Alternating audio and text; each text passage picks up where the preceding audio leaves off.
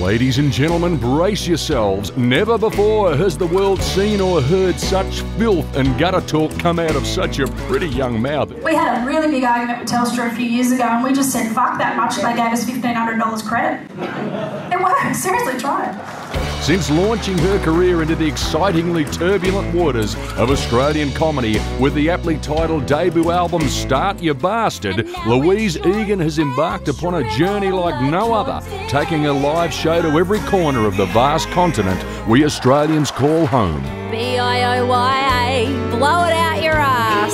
It was fucking great! She charms audiences everywhere with her endless capacity to take the piss out of anything or anyone, especially herself. Any singles in the audience? Of course you fucking are, look at you. And I'd like to see Kev fuck up play school.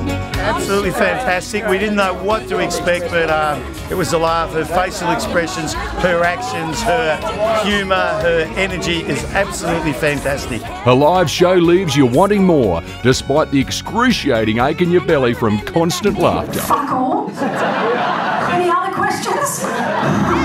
Now fuck the cat, he can go and get rooted. I'm getting a fucking wombat. Turn up, Australia. Yeah. Harden the fuck up. Bloody ripping show, and I learned a heap of new swear words that Mum never taught me. She's hilariously bold, witty and unforgettable.